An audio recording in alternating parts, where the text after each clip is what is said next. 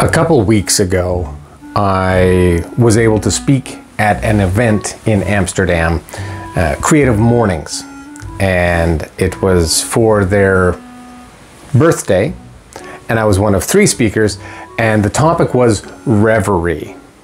And when I applied to speak, I said I want to speak something about improvisation and how I find that the reverie that comes from not concentrating and not being distracted, but this sort of in-between space is really valuable. And I was successful. My application, they invited me to speak, and then I realized I had to write the talk. And as I was doing so, I discovered that what I wanted to share with the audience, what I wanted to communicate on a personal level, was how improvisation for me, how studying that craft and working on it and sort of devoting my life to it for a great many years really helped me become a better performer on stage, and off stage become more productive. And what I wanted to give to the audience was the tools, or at least an insight into how to make that possible for themselves. And it was something I called productive distraction.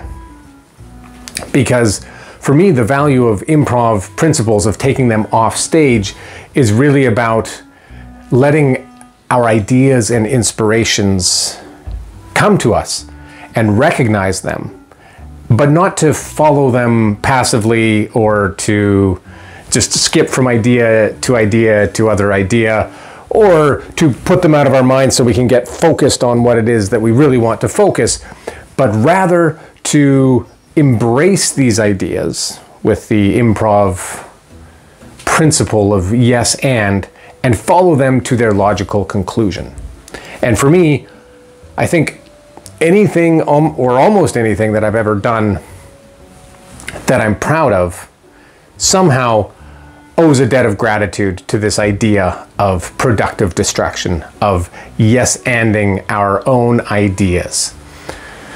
An example of this that I shared at this talk was that when I heard that I had been accepted, I thought to myself, I mean, my brain really thought it. It was, oh, you should write a rap, like an acapella verse that you can use at the end of your rap to kind of wrap things up, and it can be a summary of what you talk about. So that's exactly what I did. And here it is.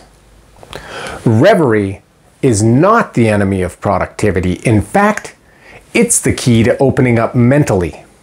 How do you think the Beatles learned to let it be? Or Tom Six came up with the idea for the human centipede? By taking a thought and following it like leapfrog. Between thinking and not, therein lies the sweet spot. And sometimes the result is genius. It's perfect. And other times, it's a little bit bullshit. But the process itself is never worthless. It's how we make anything, from poems to paintings to churches. Immense satisfaction awaits on the road of productive distraction. So that's it. That's the message. Follow your thoughts, because that journey is what's precious.